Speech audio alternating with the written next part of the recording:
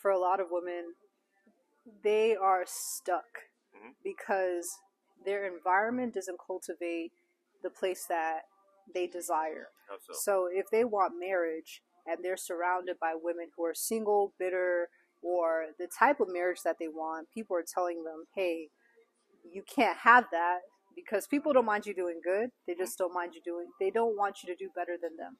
Hmm. So it's very important as you are not just preparing for marriage, but preparing for the life that you want within marriage. Hmm. You have to be very discerning Hmm. and operate with a level of discretion on what you're telling people, how you're telling people.